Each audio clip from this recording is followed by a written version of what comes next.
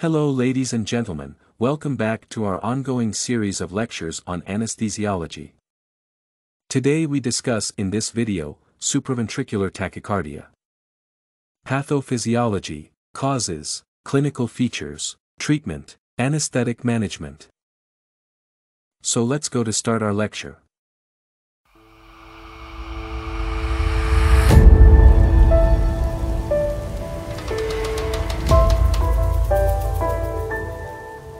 Supraventricular tachycardia.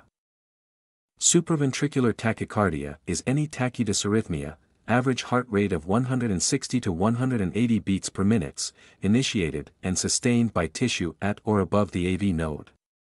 AV nodal recent rate tachycardia is the most common type of SVT and accounts for 50% of diagnosed SVT. AVNRT is most commonly a result of a recentry slower AV nodal pathway and retrograde conduction over a faster accessory pathway. Atrial fibrillation and atrial flutter are SVT, but their electrophysiology and treatment are distinctly different from those of SVT. Pathophysiology. Caused by rapidly firing ectopic focus in the atria or atrioventricular node. Circular conduction of impulses via abnormal atomical pathway or within the node itself results in recentry and perpetuation of the arrhythmias. Causes. May present in normal individual. WPW syndrome. Lown-Gagnon-Levin syndrome. Hyperthyroidism. Caffeine. Nicotine. Alcohol. Septal defect. Tricuspid valve disease. Clinical features. Palpitations. Dyspnea. Lightheadedness. Dizziness. Fatigue. Chest discomfort. Polyuria. Hypotension. Cardiac pain. Heart failure. Treatment. Supportive, oxygen therapy, intravenous cannulation. If the patient is hemodynamically stable, then vagal maneuver such as carotid sinus massage or a Valsalva maneuver. If this is not effective, pharmacologic treatment directed at blocking AV nodal conduction is indicated. Adenosine, calcium channel blockers, and beta blockers may be used to terminate SVT. Adenosine, 3 mg IV rapidly, repeated after 1 to 2 minutes using 6 mg and then 12 mg if required.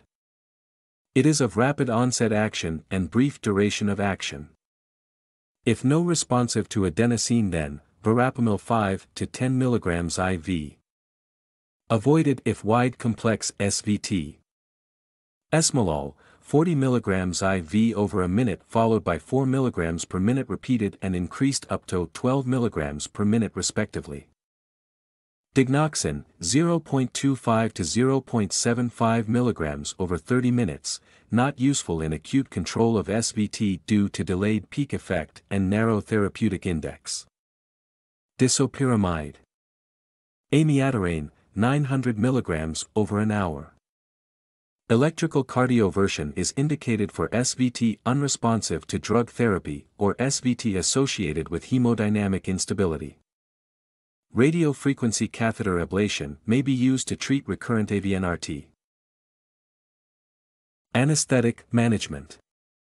For patients with a history of SVT, anesthetic management focuses on avoiding precipitating events known to produce ectopy such as increased sympathetic tone, electrolyte imbalance, acid-base disturbances.